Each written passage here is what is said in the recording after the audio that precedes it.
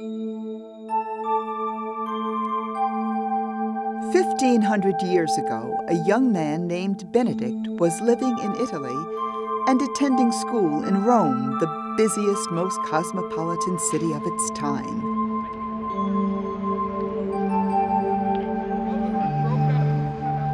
Although Benedict had both wealth and privilege, he was restless and unhappy. Benedict found that the demands and distractions of the city made it impossible to fully pursue a spiritual life. So he left the city behind to live alone as a monk.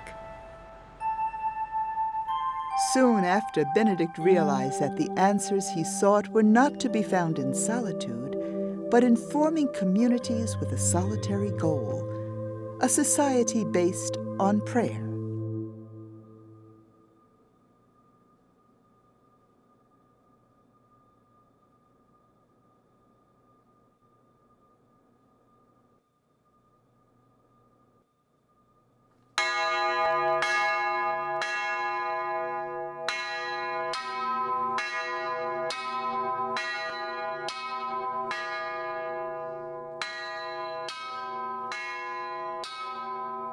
"1,500 years later, people all over the world are still following in Benedict's footsteps, including the monks of Mount Saviour Monastery, a handful of men seeking God as Benedict did, in the shadow of a busy world."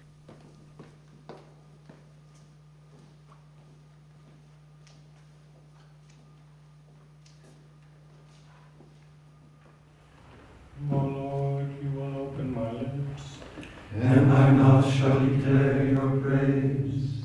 O Lord, you will open my lips, And my mouth shall declare your praise. O Lord, you will open my lips, And my mouth shall declare your praise.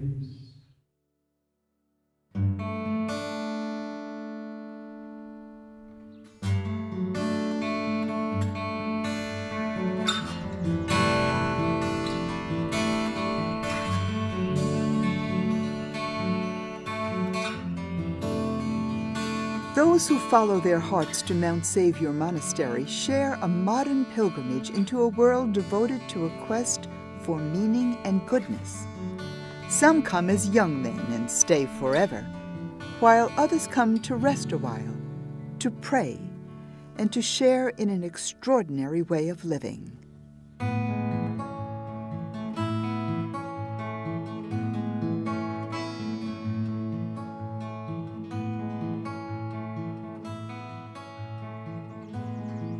That's a little difficult question to answer there about what people aspire to in coming to a monastery and what the monastery perhaps provides and expects and looks for in those who come. One of the things that has always, I think, been behind people living this kind of lifestyle is a certain quest seeking for meaning in life. One needs to understand what life is about. Everyone at some point or other tries to figure that out.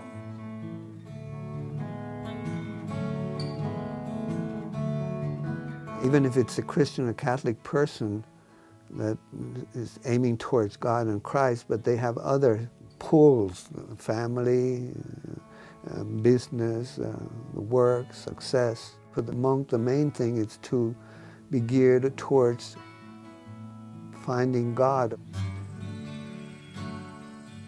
Well, one day I was asked by a teenager, do you miss life? And my answer was that life is growth. But I think that by his definition of life, he meant, excitement and getting married or having big cars and all kinds of stuff. That's part of life, but it's just part of it.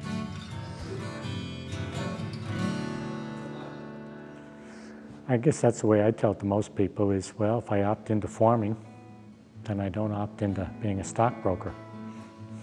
Or if I'm a monk in a monastery, and I don't have the choice of just going wherever I want to go every day. Most of the time when people ask me what we do at the monastery, I simply say we live here. They don't realize that We do everything they do, only we're doing it in a certain context. But that helps them, I think.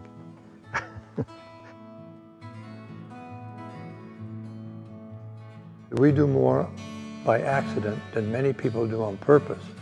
But if we try to do it on purpose, we probably mess it up. And that's kind of the secret of Benedictine life. It's a bit poetic. And it's not romantic in the cloud nine sense. It's based on the realization that God loves us and is trying to get us out of ourselves, so that we are, in a sense, fruitful. In some sense, it's a very ordinary life, but all of a sudden it dawns on you the ordinary is extremely extraordinary.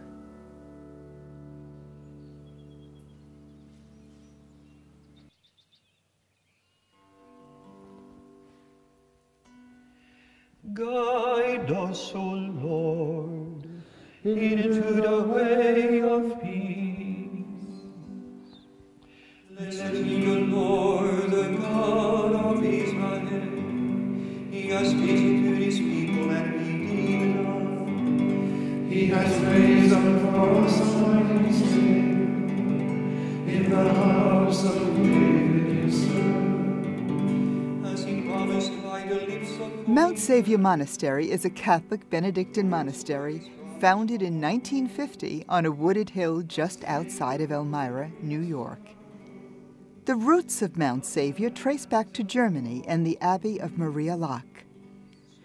During the 1930s, under the leadership of Abbot Ildefonс Herwegen, Maria Laach was known throughout the world for breathing new life and new interest into the monastic tradition. One of Abbot Herwegen's keenest pupils was Father Damasus Winzen.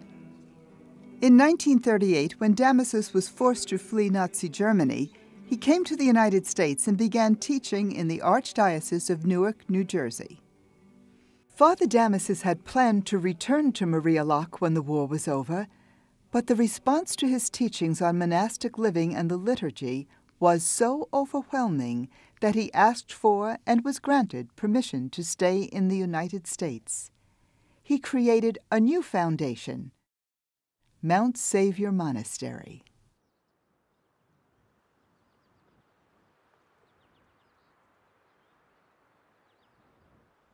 In the name of the Father, and of the Son, and of the Holy Spirit. Amen. The Lord be with you. We hear today about the shepherds of Israel, shepherds with whom God is mostly disappointed. So I think it's very pertinent to our own times. Shepherds in government, in the church, in industry are a disappointment to us. And the solution to this difficulty really is prayer.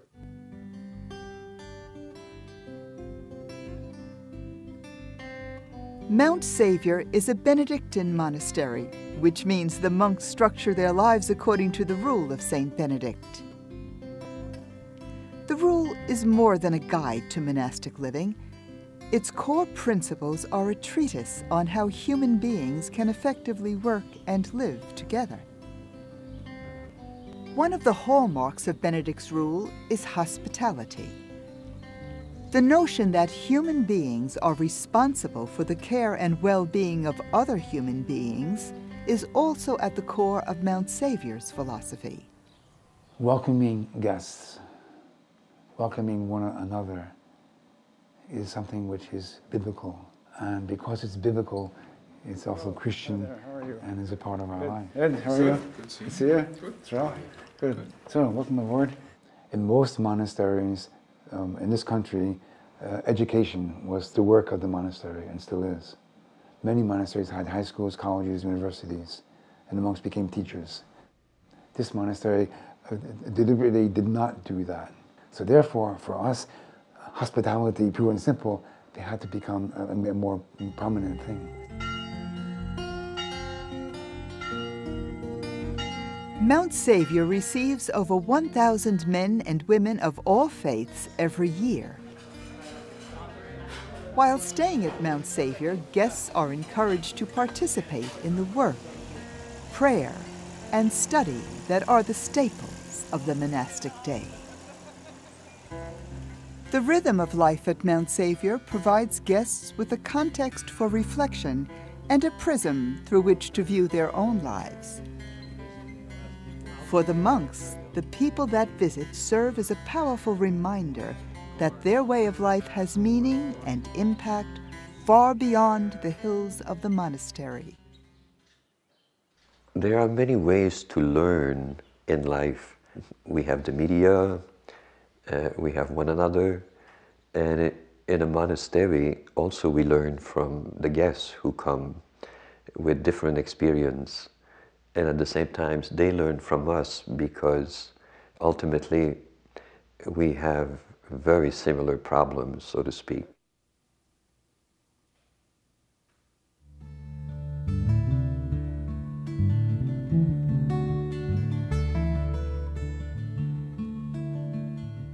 My name is Jerry Simmons, and I've been coming to the monastery since 1961.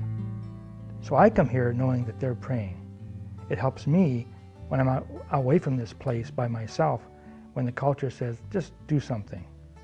And just not to do anything, to be able to be still and to be quiet is to me the essence of this place.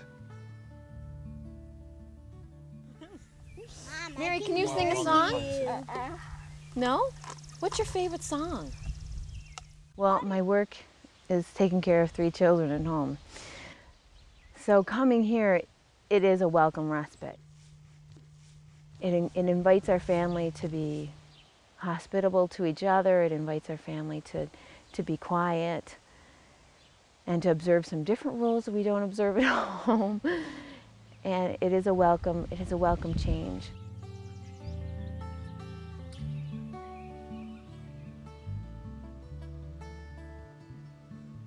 And guests come for one reason or another, just like I came here for one reason or another. We all are hurting. We're not coming here for a vacation. Well, you don't know who is hurting, who is in need. And as I say, if everybody who comes here has a need, am I going to be the one to listen to that need? People were really searching, where is God in my life? How is God in my life? So in terms of, yes, I can believe that the monks here would experience a lot of darkness in people's hearts when they come here. Because indeed, there's a lot of that in the culture right now. A lot of depression. There's a lot of anxiety, a lot of repressed anger, rage, not knowing what to do with our feelings, with war, with whatever the culture is talking about. This provides a haven, so when people come here, they kind of let go, and so what surfaces is the questions, the doubting, the wondering, the hurt.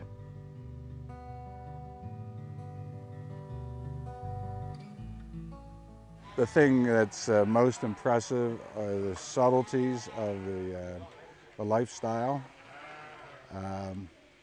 the respect that the monks have for people that come from all walks of life and come up this hill with all kinds of situations or problems or heaviness sometimes on their minds, and the way that the monks can handle that. I don't know how they do it, being hospitable all the time. Their gift of hospitality. And so I tell them in the past few years I come here, I look them right in the eye and tell them, thank you for the sacrifice, for welcoming new people and welcoming me back and having that energy to keep inviting people into your space. I think it's hard work, personally. Now, when we talk about hospitality, we're talking about receiving a person as a human being and being being helpful for their needs and really encouragement and all of that. We're really fostering the human race's recognition of its dignity. That's kind of what hospitality is, for us.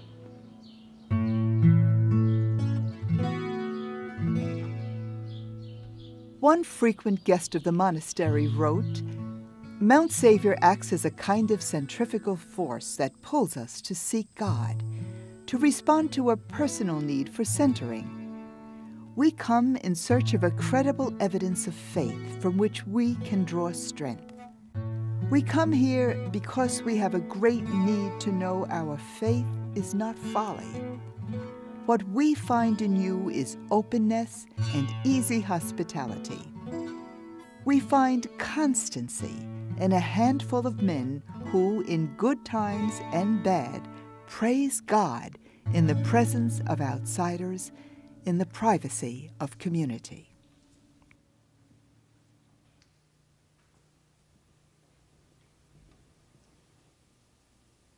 O God of truth, Almighty Lord, you rule the changing hours of day.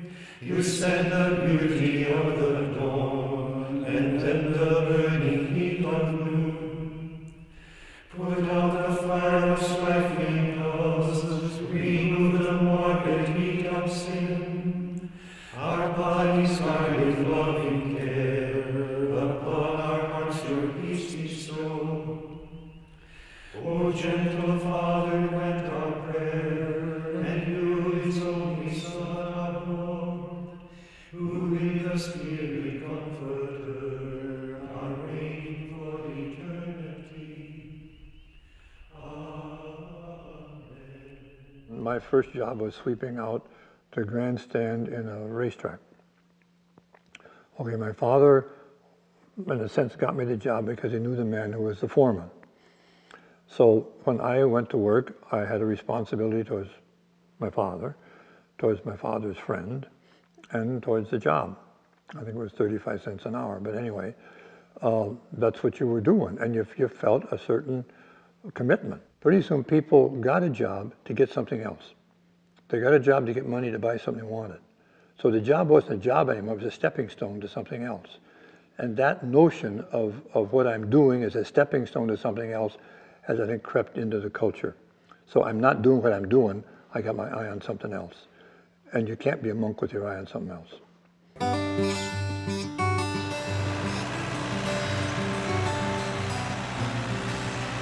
The Bible tells us we are made in God's likeness. And for Benedictine monks, work is one of the key ways in which that similarity is realized. The work at Mount Saviour is expansive, physically demanding, and time-consuming. But luckily, the commute is an easy one. For the monks of Mount Saviour, work well done is not measured by a paycheck. It's an expression of their humanity. Work has always been one of the components of the lifestyle. The daily chores kind of things, which are not terribly interesting things to do, but they're necessary things and they need to be done. And it's part of the approach to the life is a willingness and a readiness to do these kind of things. In the Roman society at the time, this kind of work was done by slaves.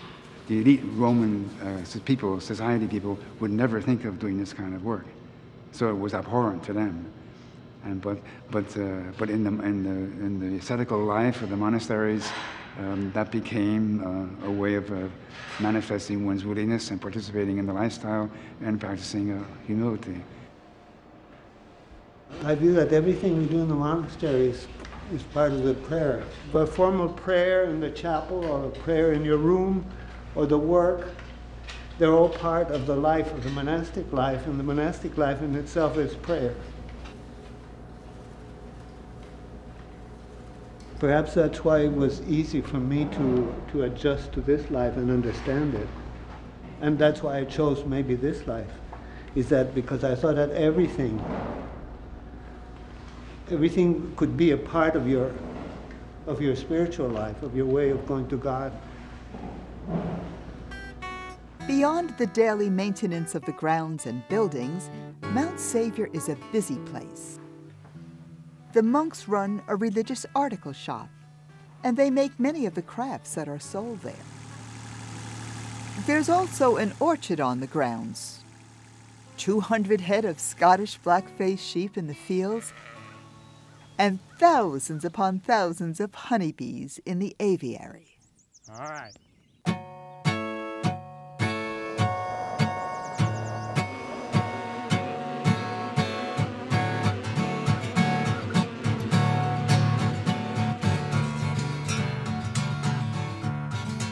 I got interested in bees because I was working in the orchard. I have 6 sets here and 9 sets up on top of the hill. And I just find it very peaceful. This hive is queenless. One of the signs is there's not a lot of traffic in front, but there are bees. What this does, it reinvigorates the bees that are in here that are queenless, makes them feel like they got something to live for. Once they find out there's a queen in the hive, like a lot of things in life, when you got a family, they work for you.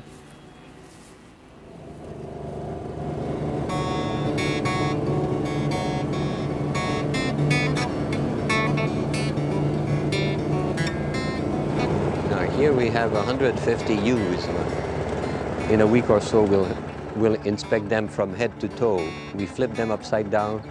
We trim their feet. We check their teeth to see if they have enough teeth to spend the winter with us. And then we color code them according to the breed and bloodlines.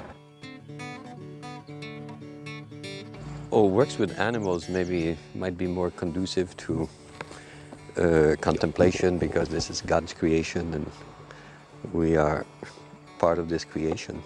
You have living beings, you have all the process from making hay, feeding them, and what comes out of them, sometimes not so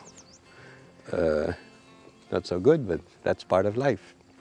And in some ways, it's part of the reality. Monastic life is not a dream, or it's something based on, our part in God's plan, so to speak, in God's creation. While the brothers can manage the care of the sheep most of the year, when it comes time for shearing, the larger community is there to lend a helping hand. In the barn! In the barn!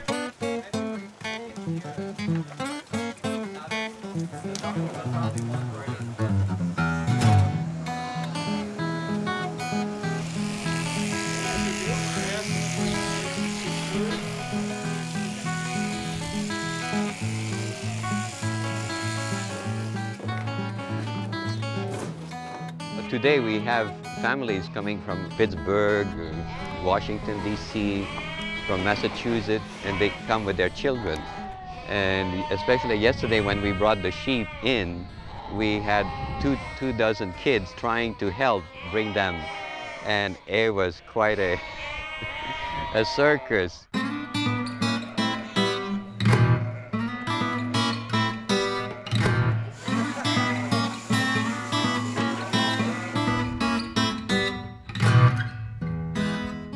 The shearing event is almost like a festivity, almost. In the Bible, in the Scripture, in the Old Testament, Jacob, Abraham, Isaac, they traditionally were sheep farmers and nomads, and they moved around with their flocks all around the deserts of Palestine, looking for grazing. And when there came time for shearing, that was a time when they settled down, and all the clan would gather together to help with shearing.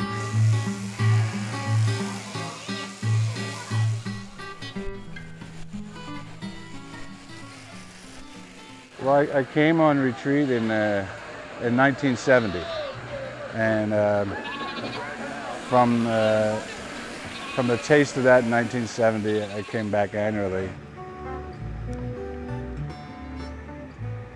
I think people are seeking some place where they can just take a look at what they're doing on a day-to-day basis. Even in today's society, I think just time to even mention the word God, or a safe place to talk about God. I think we've thrown everything at people that we can, and people still have a hunger for something that they don't quite know what it is. For the community, the sheep farm is much more than a business venture. It's a constant reminder of the presence of God, the bounty of nature, and the wonder of creation.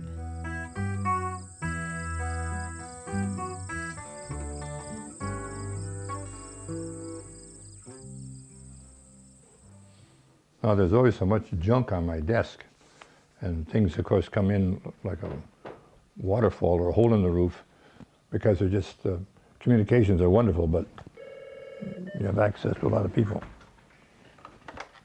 Father Martin. Hi, Martin. Chesterton has a wonderful phrase of something's worth doing, it's worth doing badly. So that gives me a great consolation that sometimes I do this job badly, but it's certainly worth doing.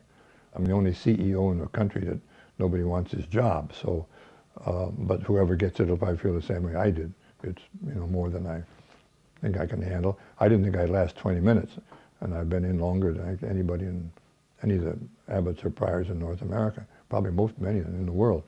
But again, in the Benedictine monastery, the most important thing is not running around electing new people. The idea of stability that Benedict's monastic life has really lets us settle into a place. O God, come to my assistance. O Lord, make haste to help me. Praise the Father, the Son, and the Holy Spirit, both now and forever. Amen. Alleluia.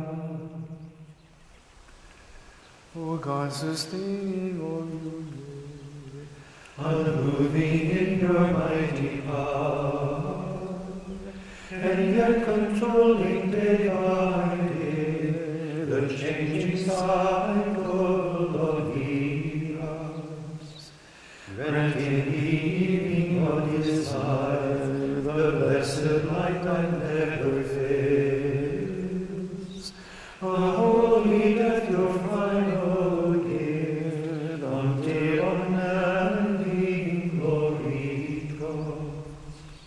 Friends and visitors to the monastery are often curious about how each of the brothers decided to become a monk. That's a valid question. After all, being a monk is not a job you can train for. The monastic life is a calling, and the call is answered differently by everyone who hears it. He is the word that brings salvation. He is the hand that you stretch out to sinners. He is the way that leads to your peace. Well, I first began to think actively about monastic life. I have actually fourth year high school when things began to move in this direction. I had previously been planning to go to another school after graduation from high school, and in general, like becoming a coach, a football coach or something like that. They had the school prom was the big event of the year. It was fun. I enjoyed that and everything else. But, I think it was just after that, possibly when I decided that I was going to go to the monastery. There was one young guy in high school that I knew who was dating the girl that he married in high school, during high school. Later on they married, and they were good friends, and still are. And they came and used to come and visit, the monastery. So I would see them, and they had children and everything else, and so there was a certain attraction there, and that, I mean, they had a lovely family and couple and then children and everything else, and so I felt a little sting there in a way, that looked like a very happy kind of life to be living too. But I was quite decided that I had made my decision, and this is what I was going to stick with and do. That's you? This one here with the bottle, yeah. I was taking a nap or something, they planted these beer bottles next to me and took a picture. I was an architect. I had studied architecture. I graduated from architectural school in Havana in 1952. I wasn't interested in being a famous architect or in becoming rich. I wasn't interested in getting married either. So there didn't seem to be any dimension, any deep dimension to my life, and that triggered the question of a vocation of giving myself to God. It took 5 years. I investigated different orders, and I kept coming back to approaching God to a monastic form of life.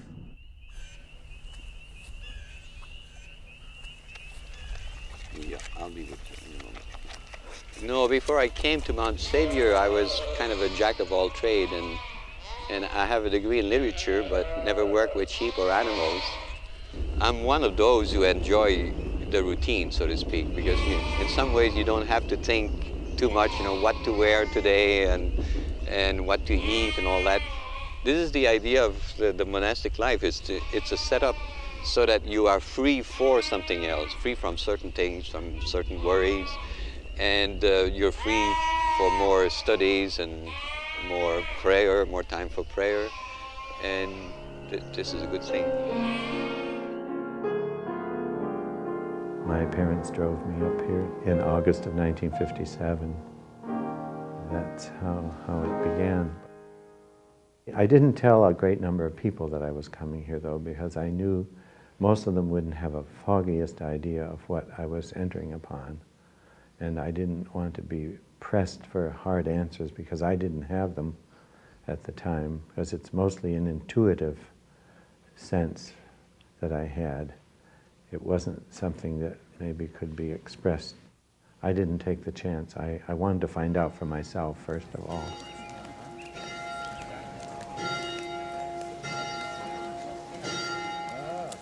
What kind is it?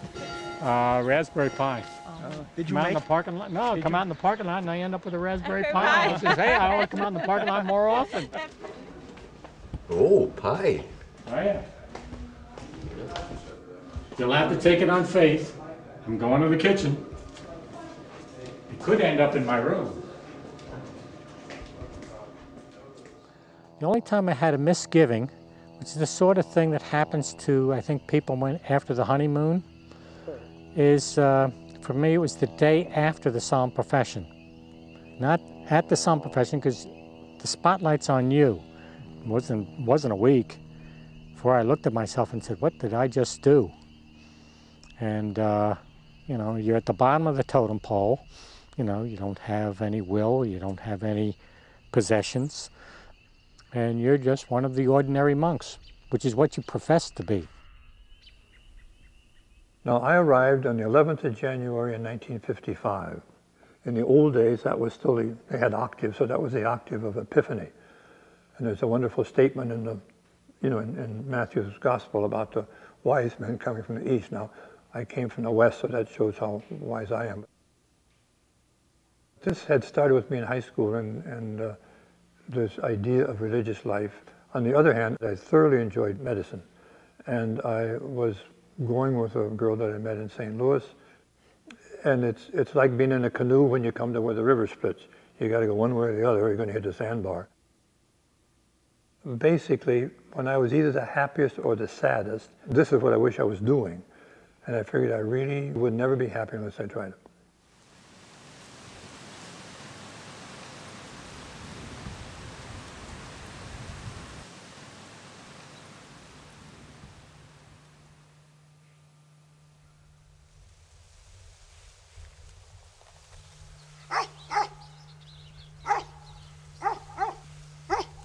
May our prayer rise before you, Lord, as incense in your sight, the raising of our hands like an evening oblation. With your own blessing, Lord, may this incense rise before you. Let your mercy come down upon us. Kindle within us the fire of your love and the flame of undying charity. May our prayer rise before you, O Lord, as incense in your sight. The raising of our hands like an evening oblation.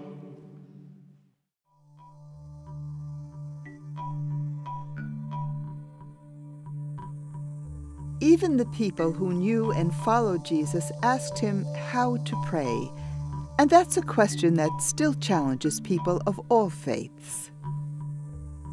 The monks of Mount Saviour gather in the chapel to pray as a community 7 times every day, but that's not the extent of their prayer.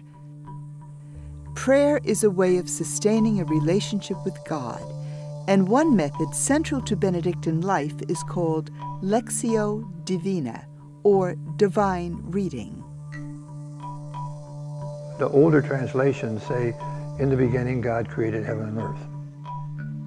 Most modern translations say, in the beginning, when God began created earth, God said. Or in other words, the first action of God, the first verb in Scripture is God said. God is basically not a creator. God is basically one who wants to communicate with us, to be in communion with us. It makes a whole difference. And Lectio then is the response to God said. The first word of the rule of Benedict is ascolta, which means listen. That goes very well with the word Lectio, because that's what we're doing in Lectio. We're listening. We're trying to discern what the will of God is in any particular circumstance, and to hear the message of God as it comes, in this case through reading. So a very different approach from studying. That would be done slowly, and you wouldn't try to accomplish a great deal in a given period of time. You don't try to read so many chapters in so many minutes or anything, but rather letting this come as it would, actually. You read slowly, you reflect carefully what you're reading, and are encouraged to pray about what you're reading. And then, if the grace of God takes over, something lights up in the text, and we are caught in wonder and awe of the goodness and the mercy and the love of God. So it's that kind of reading, a reading which is intended to lead into prayer. It's a very rich concept. The problem is that we're so used to reading for information and entertainment that we turn everything into that. We sometimes say of somebody, I don't see what he sees in her. Well, if you loved her, you'd see it. If you don't love her, you won't see it. And it's a bit the same way with Lectio. To listen to God, let God speak, and you stop speaking yourself, let God have some space and time and room to say something to you. That's one of the biggest lessons that modern people need to learn, because they don't know that. And they think whatever they're going to learn by the dint of their energy, their work, their study, and they're getting degrees in it, then they're going to know it. But when they have done all that and find they still don't know quite what they want to know. Words as we use them are mostly empty, but words can be very, very full. For example, I can tell you that the Battle of Hastings was 1066.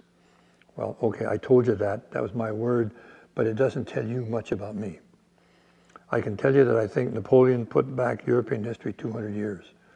Now, that's another word that I'm giving you that's coming from me. It tells you a little more about me, but not very much. Now, I can tell you that I love you.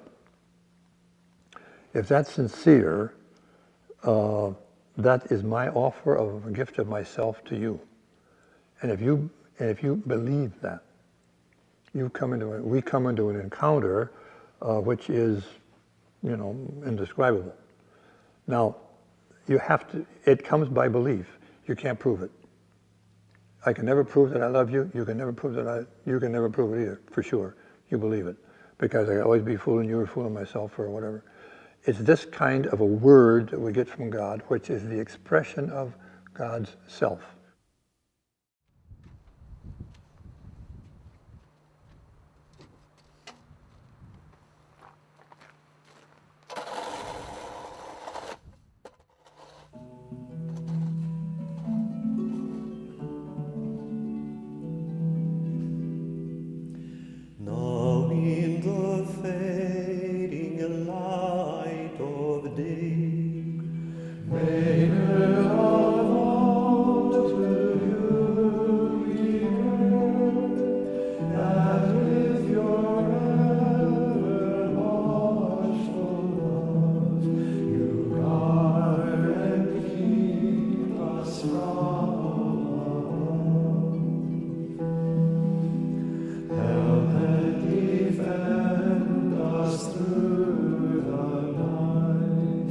Danger and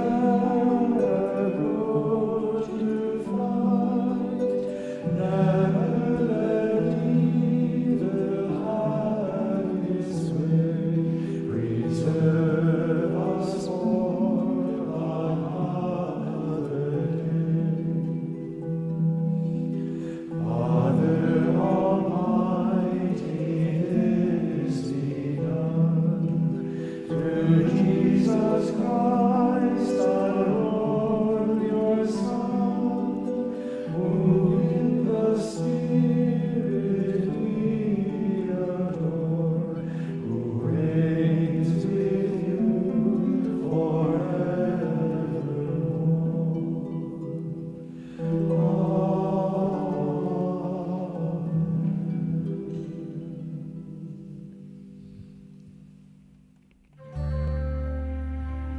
The word monk comes from the Latin monos, meaning one.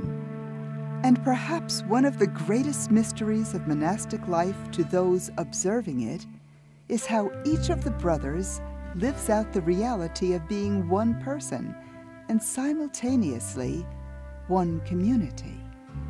And when people talk to us, they wonder, is it something that lets you know that you're a monk and you're on the right trail or some way?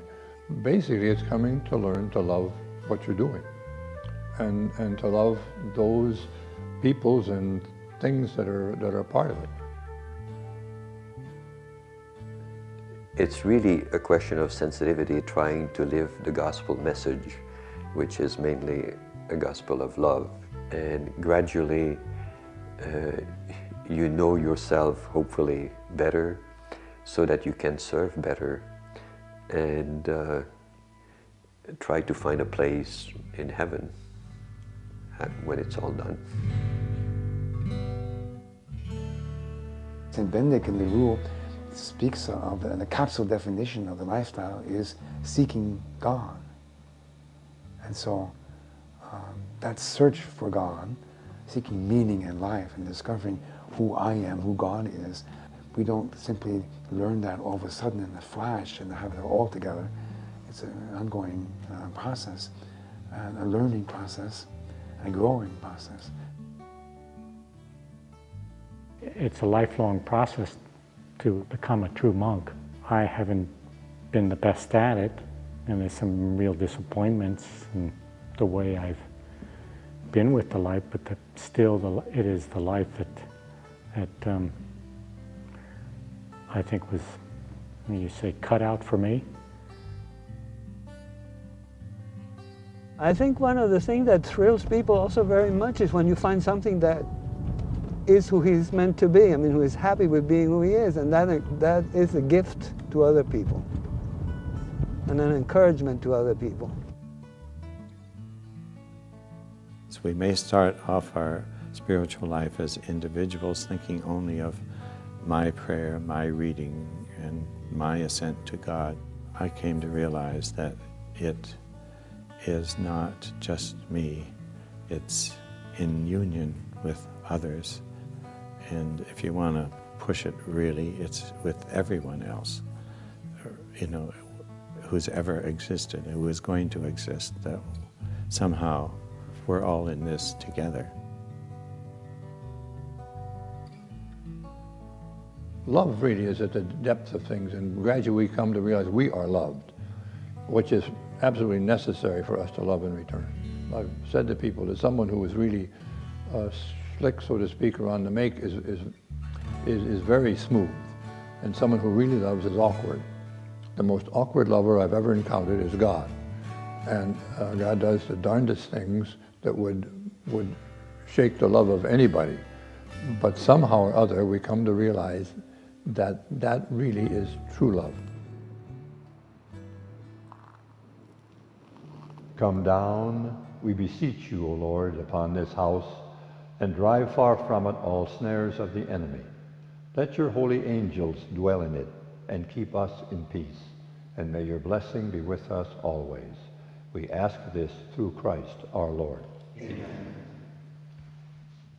At the end of every day, the monks gather in the chapel for the final prayer of the evening. The crypt below holds a 14th century statue of Our Lady, Queen of Peace. It's here, where they offered their first prayer of the morning, that the monks of Mount Saviour seek the final blessing of their evening. Here they connect with the ancient faith and with all of humanity in its quest for a world at peace.